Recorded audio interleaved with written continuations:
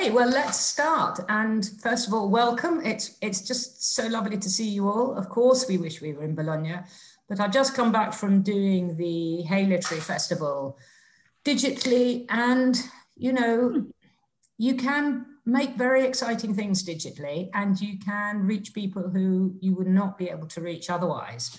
So we came out of our 10 days feeling we're longing to get back to authors being right in front of children and making that direct connection. But we're also thinking, what of this last 15 months in terms of technology we can take on, and where it could be useful, particularly for audiences who we haven't previously done so well to reach.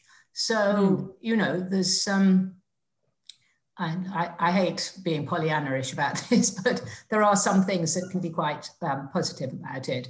And we were very excited by you authors, in this case, the ones who were coming to Hay, but authors in general with their, and why would I be surprised? Authors are creative, but the way you've all had to be so creative in thinking about how to present yourselves, how to present children's books, how to present reading in this different form. So yeah, I feel very inspired about it. And I think what you're all doing is part of that same pattern. You had to adapt very quickly, and you have. And what's so exciting is to see the Children's Laureate programme thriving in this new way. Now, we chose a kind of pretty big umbrella theme. And I think the point about today is for us to hear from each of you about what you've been doing and what you think is working well, what your hopes are. And also to bear in mind, when we first got the Children's Laureates together in Bologna, one of the points of it was to use it as a way of encouraging countries who hadn't yet managed to set up a Children's Laureate scheme or ambassador scheme or whatever we call it. And so the great thing about having this as a recorded event is that that will be in the Bologna back pocket, as it were, and they can use it, continue to use it, because some of you may know my ambition has long been that we spread this idea and this program as far as possible, and we get it into countries which have only an emerging literacy, who aren't as established in the traditions of libraries and author tours and all the things that you've been brought up with, probably, and are certainly developing. Because I think, you know, a bit like having to get global vaccination to make the world well, you have to have global reading to really crack the problems of literacy. It's no good saying we can do it in some countries, but not in others. That's not an answer. So today seems to me a fantastic opportunity for that. So as I said in my email, I think we'll start with Ursula, partly just because Australia comes first. It's very exciting to hear you're traveling, because we feel that Australia is now not only a very long way away, but also a country that's going to be really hard to ever get into again. So I'm glad you can at least travel around it. So perhaps you could start by telling us what you've been doing and what your hopes are and how you're thinking about this. Broad, interpret any way you like. There is no rules on this one. Oh, well, look, thank you. And it is really fantastic to see all your faces and to be able to meet in this way. And yes, I am able to travel a little bit and talk to children in schools, and we're not even wearing masks. So we have to check in, but otherwise it's in New South Wales at any rate at the moment, it's pretty free.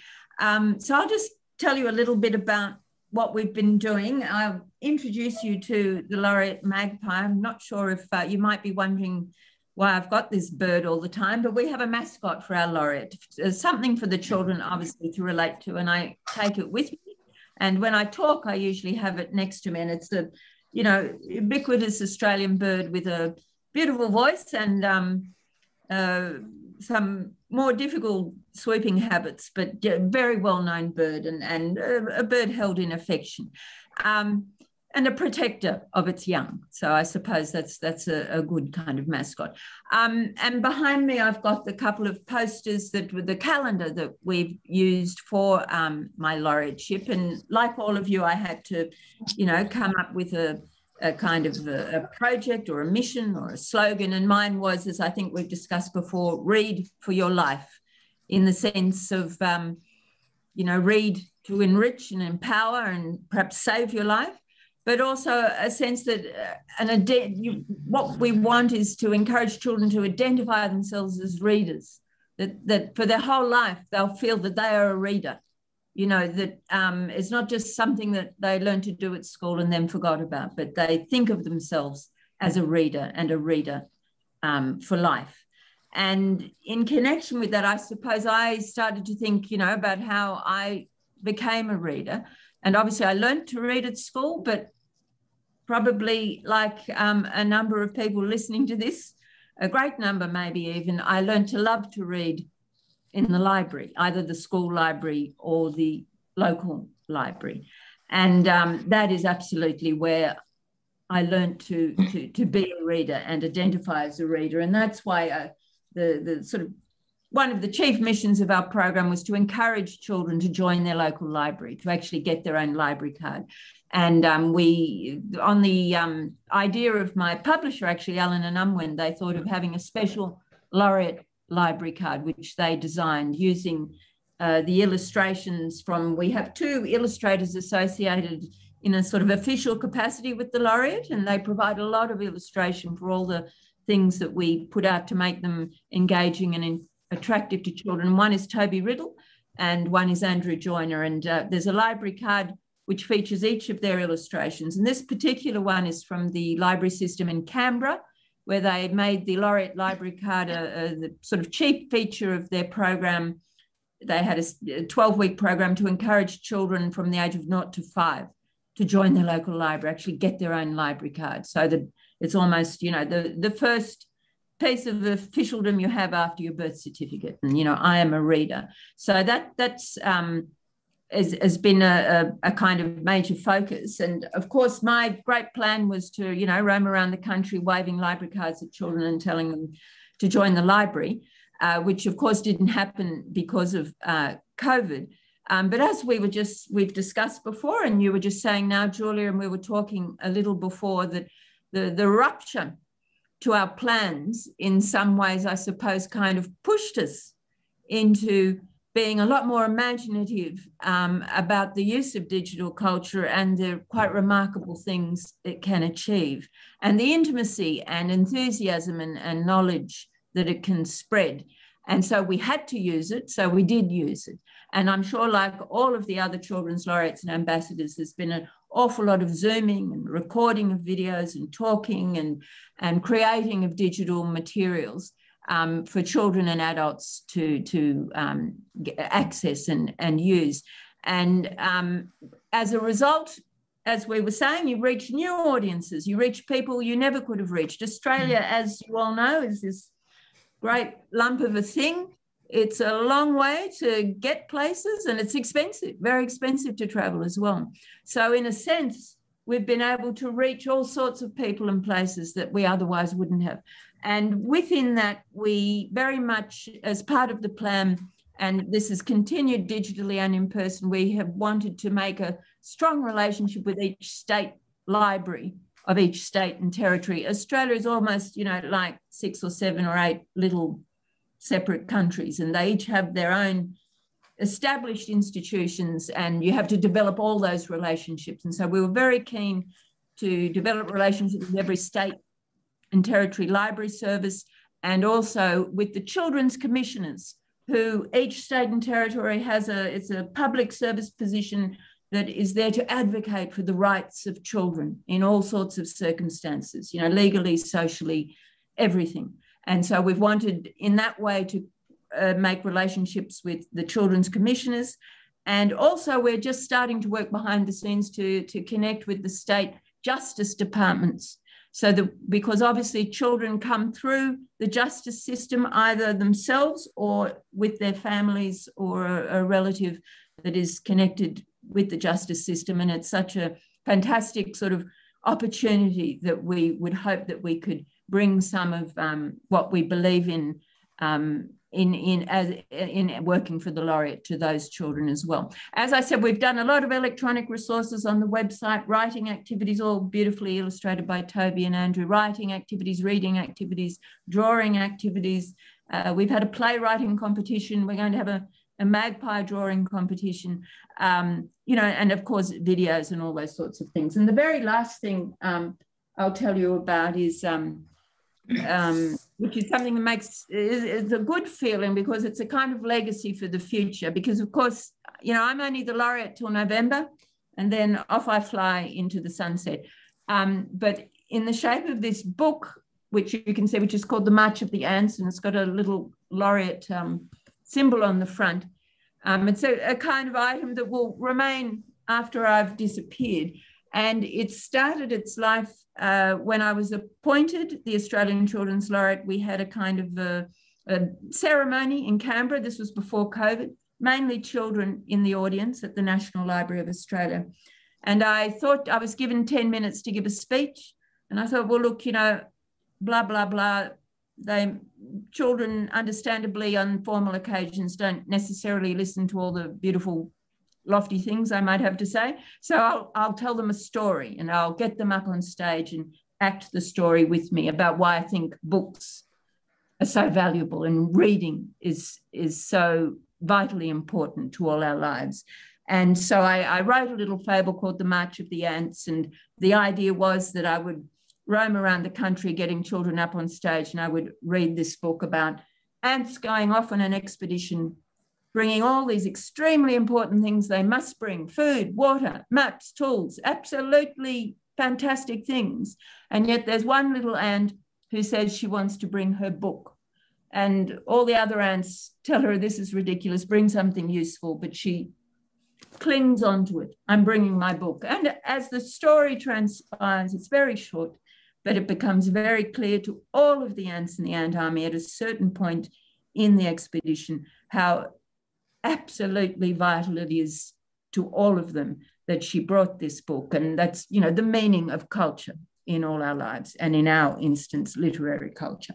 So it wasn't meant to be a book, but publisher Book Trail Press decided to turn it into a book, and it's now a book this year. So now, as I do manage to start to travel around Australia, I've got my book with me, and I can read my little fable about the ants. So I'll stop there. I don't want to take up more time, but those are just some of the things that we've been doing. You know, it's a selection and some of the, I guess, thoughts I've been having as we've been doing it. So over to the next speaker. Thank you for listening. Well, I get to step in first just to say thank you very much. And I think we won't have questions of everybody sort of throughout. Let's take everybody's opener, as it were, and then thoughts. So keep writing things down, because there are going to be some themes and some communality as well as some differences. But I just love the buoyancy of what you're talking about, and as I say, the idea that you couldn't travel, but you found other things to do. It doesn't seem to have stopped you in your tracks. It's rather broadened the way you would reach out, and that's what's exciting. So I think I said next that we'd go to Henrika. Yes.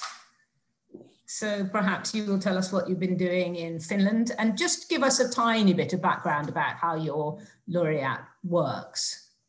Thank you very much. And thank you for having us. I think this is wonderful. And the first time I went to Bologna, actually, I went there as an ambassador also of Book Laureate, but then, and that was, I think, 6 or 7 years ago. And then I was a Book Laureate making projects. And we worked a lot with refugees coming to Finland afterward, and also with people with different language backgrounds. And these projects were very popular, but then it stopped. And now, hooray, we are 2 full-time Book Laureates working for the minority in Finland, the Swedish-speaking minority, and we still have 1 year left. And there was one full-time laureate before us who had the focus of trying to inspire children in the age of 10 to 14. So now they left that focus group out from us. So we have 2 focus groups, 0 to 6-year-old and 11 to 15. And because there's so much wonderful to tell, I will focus on 2 projects that we did on this Corona, the bigger projects, because also I think that for all the ones who have not a laureate yet, or the one who wants to take a project further in other countries, these two has been very successful and good. And the first one was something we call man reading, because one of the big issues in every country are the young boys that stopped reading. I think it's a similar problem everywhere. That's what the teachers, the first question we get from the teacher, what will I do with these guys? They don't read. So we can't, and then of course we had to go to this question about role models. And as we are two women laureates, we cannot turn into guys. So we made a film, a short film with 13 role models, men in Finland, from Finland's president, Sauli Niinistö, to hairdresser, a doctor, a rap musician, people from very different backgrounds, telling what's the best about reading, why are they reading, how did they find this reading suitable in the private life, but also in the work they do. And also Tim Sparv, for example, very famous, this captain of the Finland football team. And trying to, in that way, show that reading is essential. Whatever you work with, it's something you really win so much. And also these guys were telling what would they give to a guy about 13 or 15 years old, and also telling what they read now. And we have all these films. We did this with the national Yle, that is our TV channel, the public one. So they are out there to anyone. There is one short film on 10 minutes, but there's also all the interviews with each one, and also questions to the pupils to if you want to choose one role model, and then you can answer questions around that. And it has been showed very much around in schools, but also in other, and it's free for everyone to access. So this was we wanted to do it normally, but then COVID came, so we did everything by Zoom, and that was okay. We had a young guy asking the questions. You don't see us at all. It's the young guy, and he is actually very keen on knowing, because he's not a reader himself, and it's ending that he's actually sitting and reading, and he got to be a reader that way. And the other one, the other project I'd like to tell about is what we call hall library. And there we focus on the parents and also the people working at the daycare, but especially the parents who have a child at daycare. They have a hall library. So when they get to take their children home, they also can borrow a book from the shelf in the hall. It's very easy, very simple, and the books are changed every 2 months, and they're professional librarians who choose the books. So they are looking into diversity and different languages they have at that daycare, or themes they work on. And this has made children to be book ambassadors, because the children want to read the same books, and they are coming in the morning and say, oh, now I want this one. And then they start to make plays about them, and they talk about them. And also the people who work at daycare can take of these books. So it has been a very successful way of getting families that normally don't go to the libraries now to have books. And now it's taking over by itself. So it was a pilot with 12 different around Finland daycares, and now it's starting to move by itself. And it's very easy. when you have a concept. The only thing, we went and put up shelves, and then we had this further education for the staff that work at daycare. That was very important, to tell them why this is really for you, and please use it and be happy to be in this, and not coming from up and saying you have to, but give it as an opportunity. And also then having the possibility to talk at the parents' night.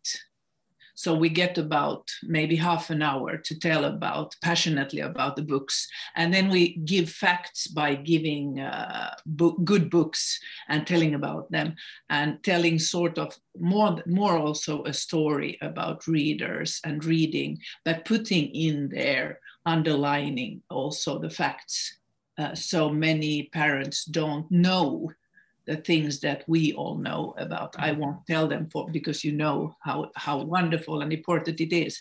But those two has been very good and successful now. Also, during the pandemic, the libraries were closed, but we could still go on with the hall libraries, and that was very good.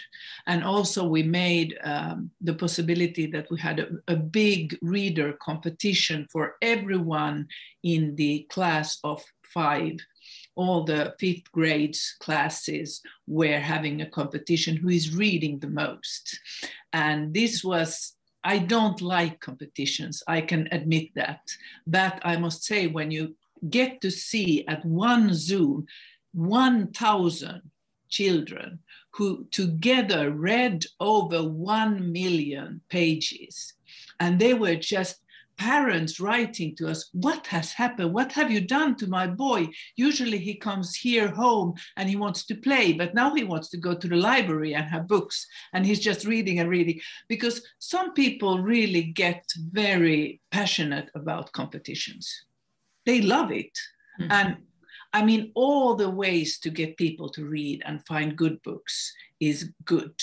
And here the diversity also, that we let them read what they wanted on their own level. So there was not like exclusive some literature. You could read like sport magazines or what you wanted, but you were counting the pages for 1 month.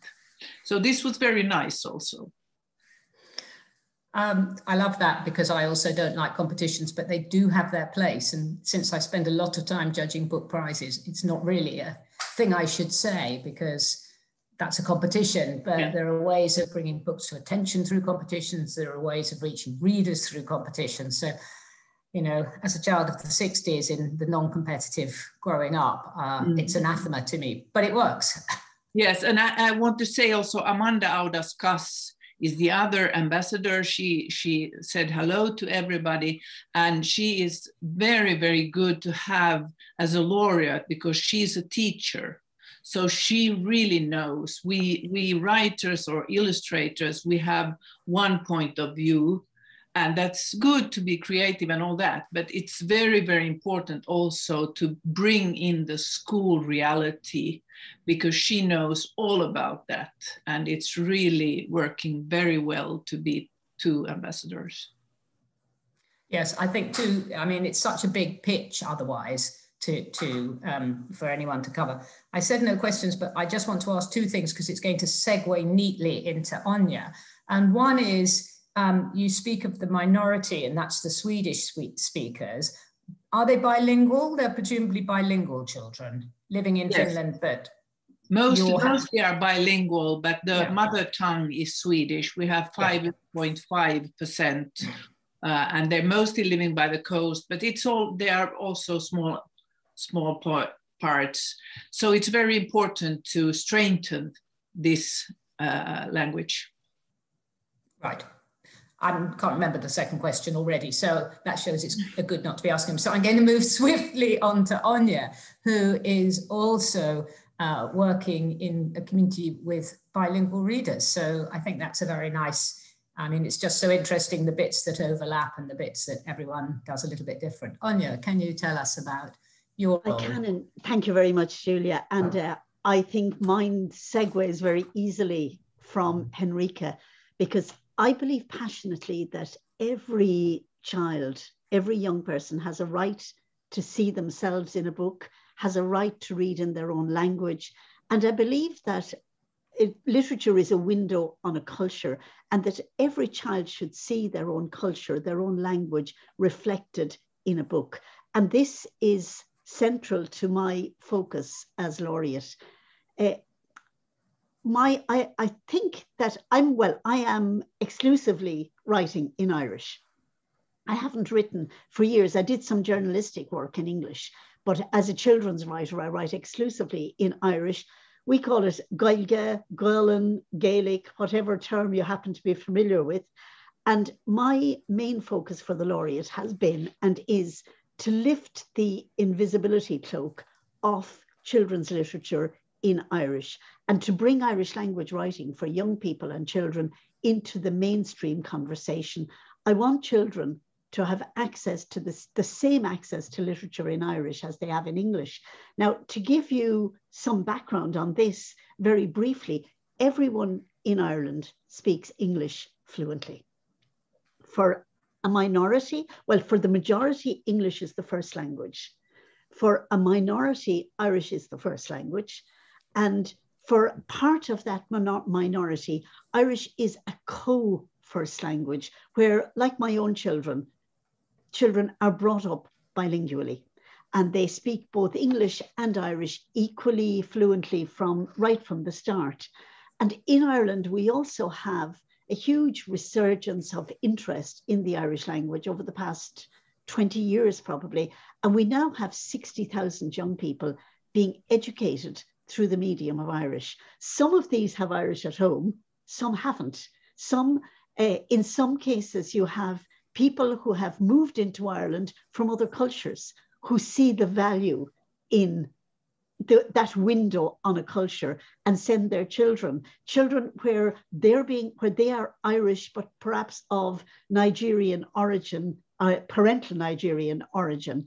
They are now attending an Irish language school. So they speak the language of their parents, they speak Irish, and they speak English. And outside of all of this grouping, Irish is then a language you learn. It's a subject in school, an academic subject, and it's a subject for homework, not for pleasure. So my focus is to get people reading in Irish for pleasure, whatever group they come from, whatever background. And there's an amazing range of Irish language books for children and young people, beautifully written, superbly illustrated. And I want to get these into the mainstream conversation. Now, it sounds easy, but it's actually a lot of work. It's a bit like watching the trapeze artist and you're swinging away, but you forget that he had to climb the ladder first. And you know that, well, all of you know the powerhouse that is Angela Flannery in the background. And with the pandemic, all of this, while it sounded incredibly difficult, with Angela's work, it all moved very seamlessly online. And one of the first things we did is we set up a campaign. And if you look here, you'll see a little lapel pin, Give Leabhar Gaeilge, which means give an Irish language book. And this campaign is to encourage adults to give an Irish language book to a child, so that they are encouraging a child to read for pleasure in Irish. So at Christmas, we selected 10 books. We made short videos for social media on these 10 books, and we promoted them. And in March, we did the same, and we selected another 10 books for Seachtain na Gaeilge. And Seachtain na Gaeilge is Irish Language Week. It's centered around St. Patrick's Day. And in typical Irish fashion, Irish Language Week now lasts about a month. So we pushed another 10 books, selected another 10 books for this.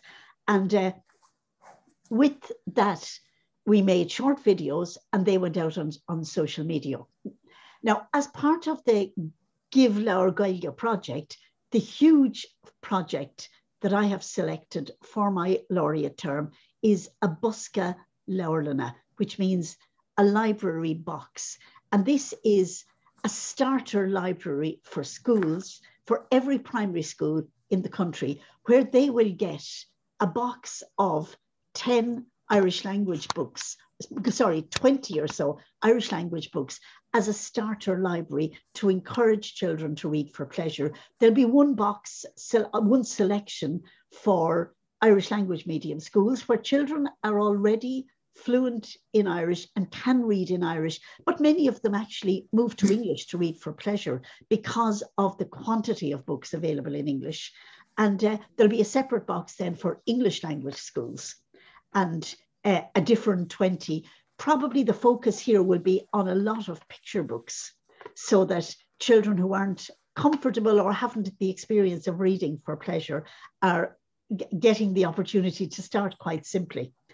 And this is huge in terms of funding, and the Children's Books Ireland and Laureate team are already working on funding partnerships for this. So it is huge. There's that is the major central part of the fund of the project.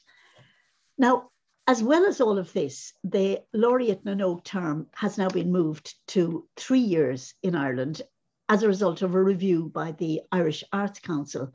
And the Laureate role has changed and developed as a result of all of this.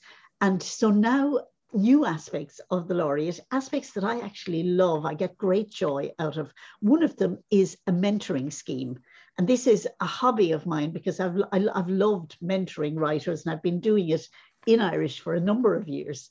And the mentoring scheme, through open competition, 4 writers were selected, 2 under 21, 2 over 21.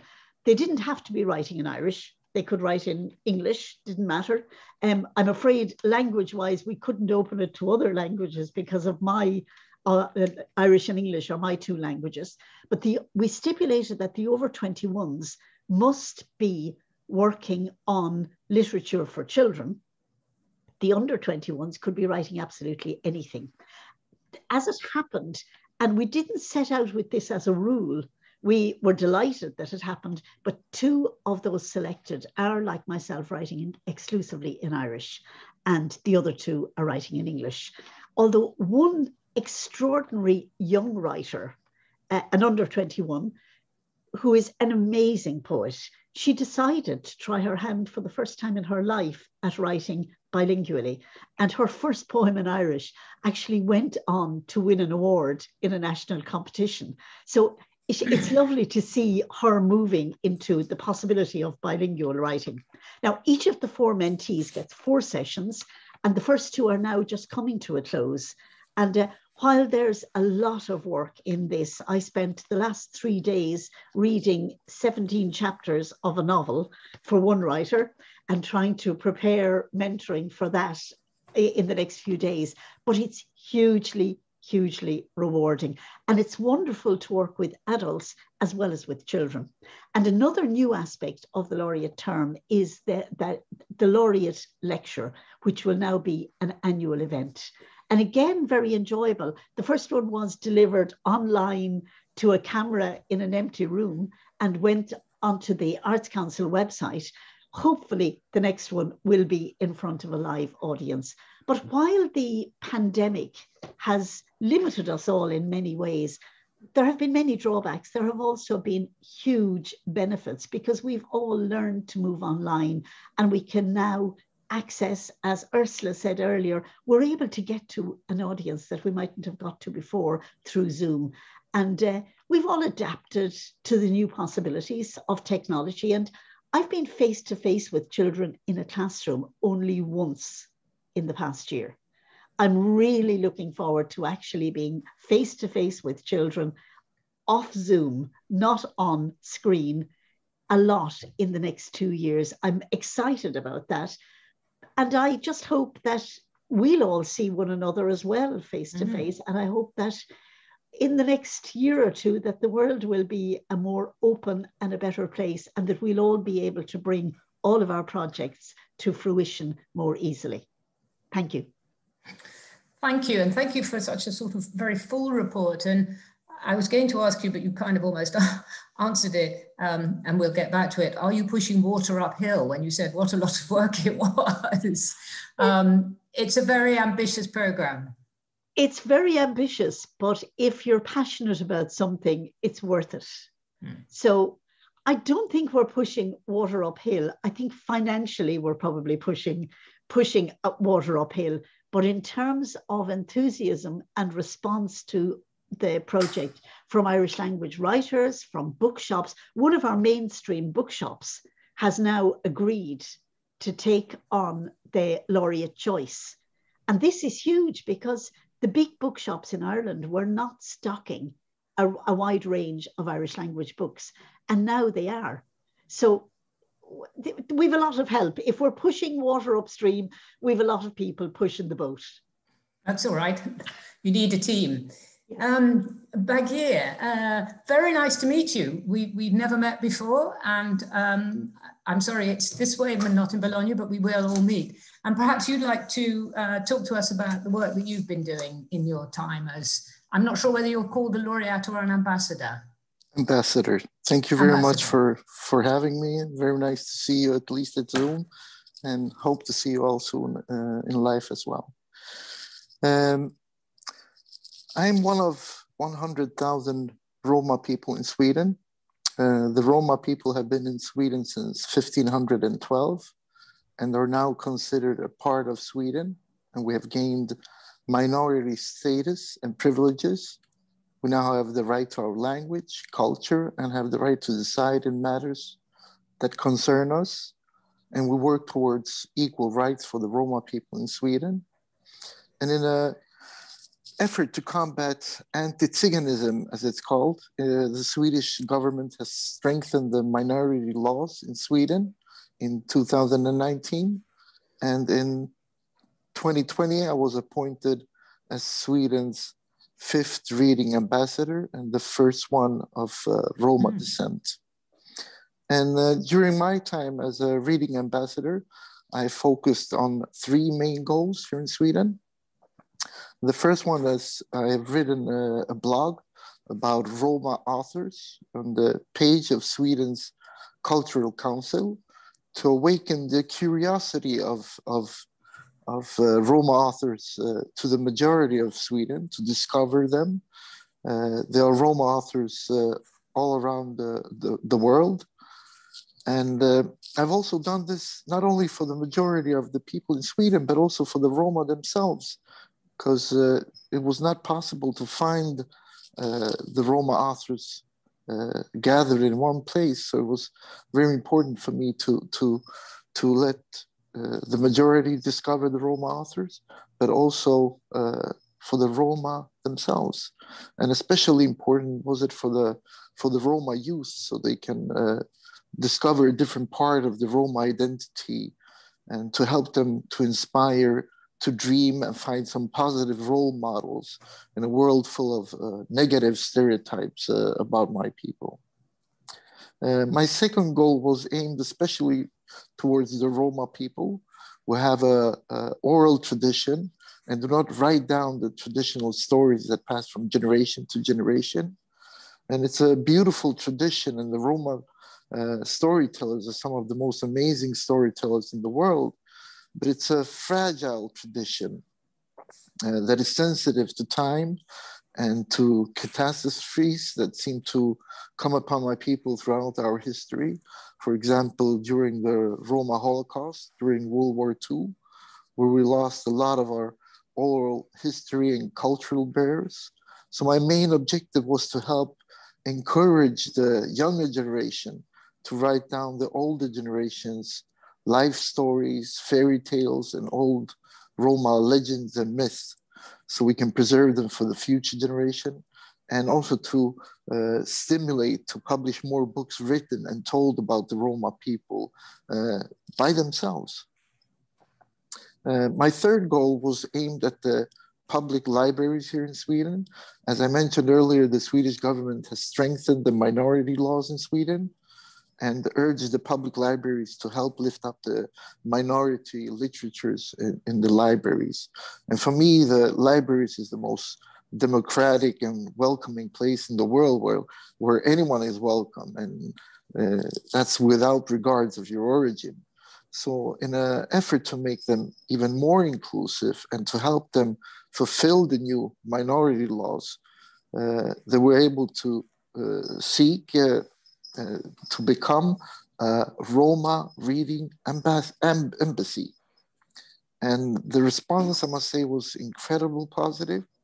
We have appointed 32 Roma reading embassies around all of Sweden.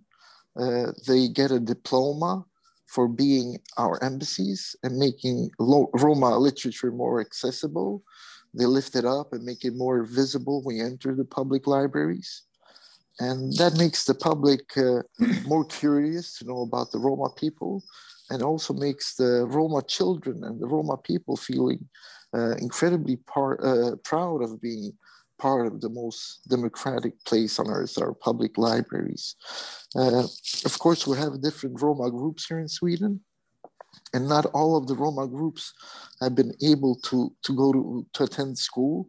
The Roma had the right to attend school here in Sweden in the late 50s, early 60s.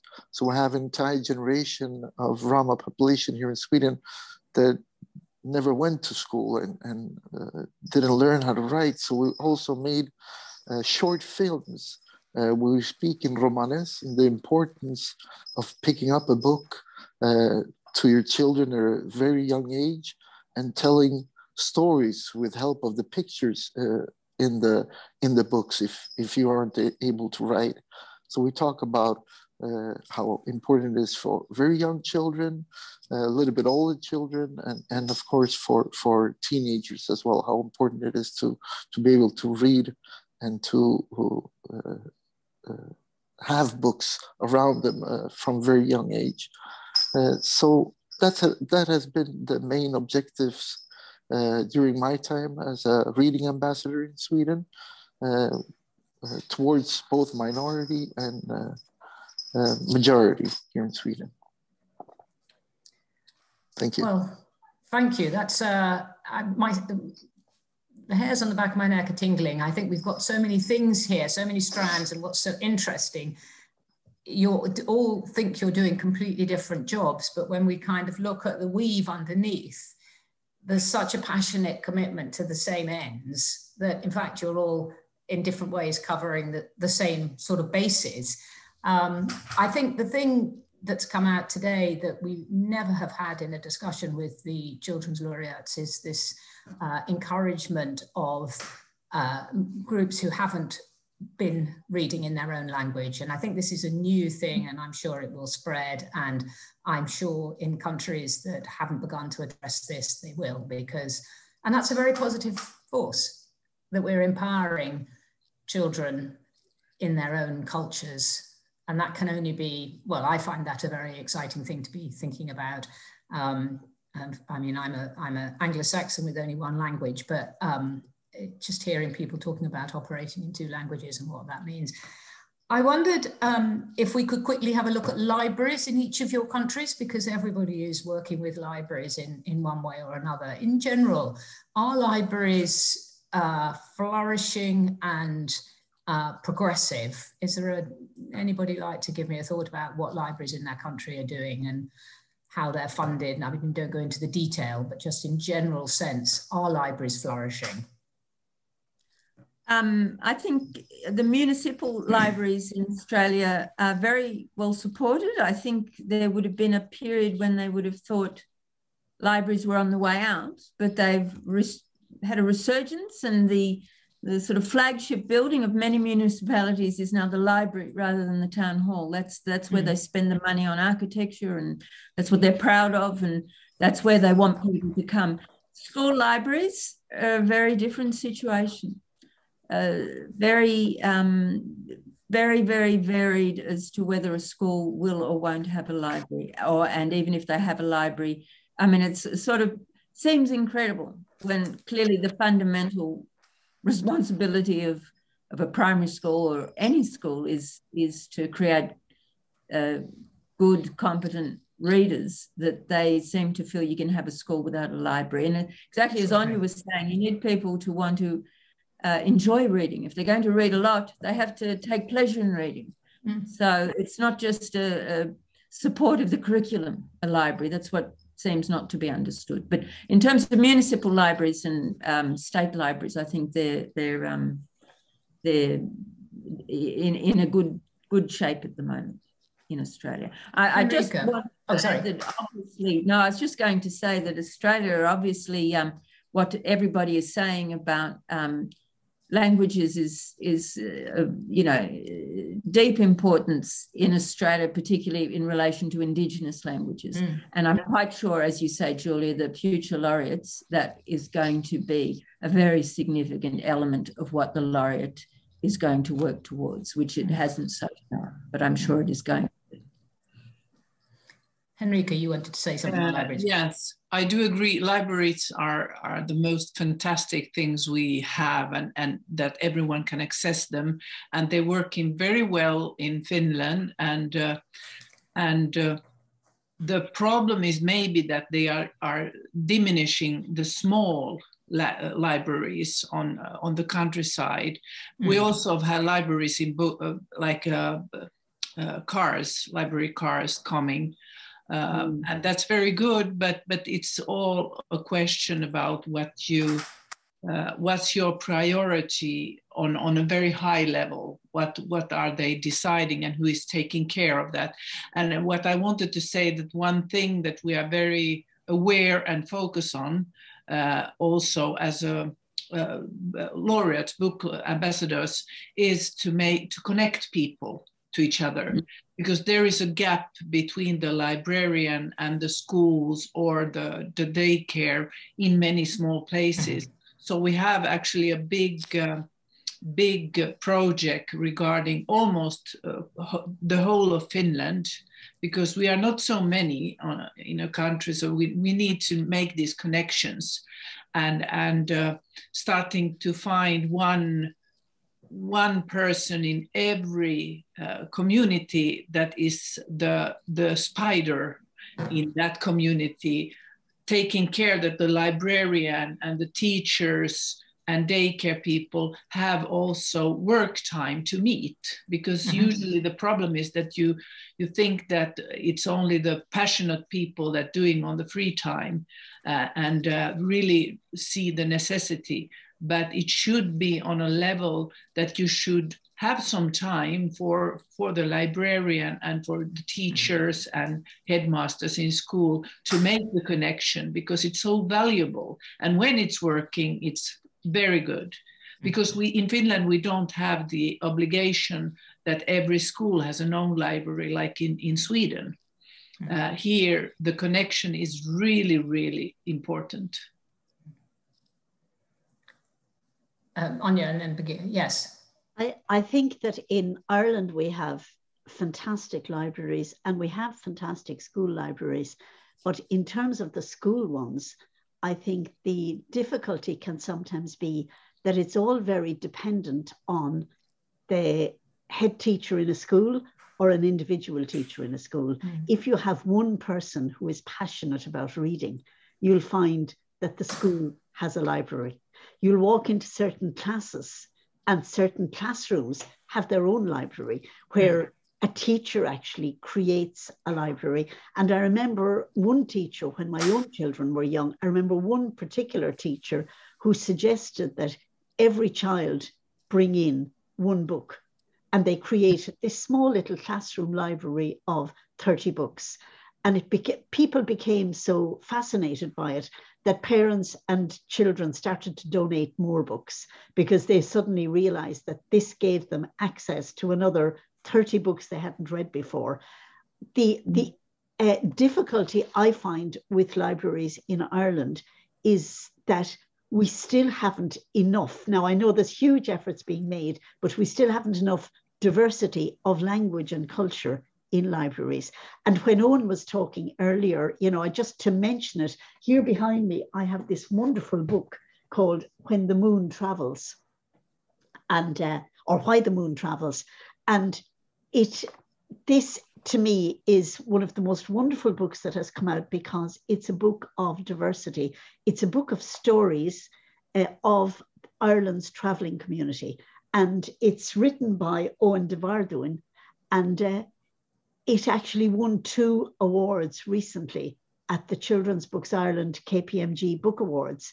And this is the type of book that I would like to see getting into every library in the country, so that children's exposure to a variety of culture, variety of language is increased all the time through libraries, whether it's the public library or a school library, that we as yet, we're moving there, but as yet we haven't enough diversity in our libraries. Bagir, would that be true in Sweden as well? You have, I know you have wonderful libraries. Yes, in Sweden we have a very vibrant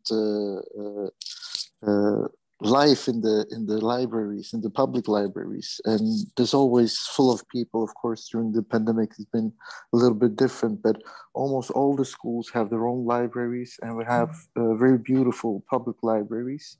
And in Sweden there's a lot of financial effort towards updating the libraries, building new ones, and the Royal Library here in Sweden has put in a lot of time and effort and money to update the libraries, and the libraries are absolutely wonderful places to be in. Lots of people. I worked in a library for a couple of years myself, and it was wonderful to see children coming in with their parents, school children coming in, studying in study rooms, and playing cards and lending books. And also, it's very nice to see older gentlemen sitting together playing chess and discussing politics and reading newspapers. So I think the library scene here in Sweden is very much alive, and they put a lot of effort into the libraries. I'm listening with huge envy. I can't say I think the libraries in the UK are, or in England are flourishing like that. And I think, I mean, I suppose the difficulty is well, in schools, I totally agree with Anya, it depends on one person being very passionate about it. But what's so curious is I suppose I've always found it curious, but I don't get any less curious about how it is that so few people know anything about children's books. I mean, you know, so many teachers, so many parents, and just have no idea. They can kind of dredge up a book from their childhood, but if you ask them about contemporary authors or illustrators, these are people who would expect to know about contemporary adult authors. And I just wonder why it is that we feel it's okay to let slip out of our minds what children might be reading, and don't realize that what they read is their window in the world and is going to inform them and take them out and expand. But we all know that, so I shouldn't really be surprised by that. But it's very, I mean, what's so interesting is that I think you all are working closely with libraries and are obviously supported by them in different ways according to what's going on in your country. And you're also all pulling together these ideas about every child finding themselves in the book, and ways in which you can access that and unlock that and give them the experience of becoming engaged and exciting readers. And I don't really need to ask you, because I can tell from how passionate you all are about what you're doing. However tough the role is, and I know it's hard work, I think you're all enjoying it a lot. And I feel in your times as Laureate, you've all changed the scenery again. And sometimes I feel we should put all the screens together of the new look, the new approaches towards children and reading, the new initiatives, the new ways of reaching out, not only to people who haven't been reached out to before, but also to children who have been reached out to, but haven't quite, made the connection, or to adults who haven't made the connection. And Rika talked about the importance of the whole libraries and the ways that parents need to be connected back into being able to choose a book with confidence because someone in the school has put it in. And it's all about building these communities together. And I think all I'd really like to end with is saying thank you, all of you, for the fantastic contribution you're making. And, one day let's look back and see where we were when the Children's Laureates were started out, and where we've got to and the blue skies to which we're heading, because I think this is a fantastic initiative and it's just such a wonderful thing to be able to share views about reading, ways of engaging children, ways of thinking about different languages, different cultures, bringing back an oral tradition. And Bagia, the point about a culture which has an oral tradition and how do we capture that is absolutely wonderful. And please, let's keep this conversation going.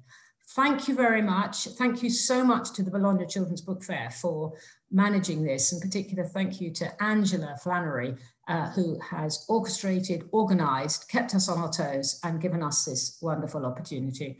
Thank you all and goodbye. Thank you. Thank Bye-bye. you. Thank you. Fantastic. Thank you.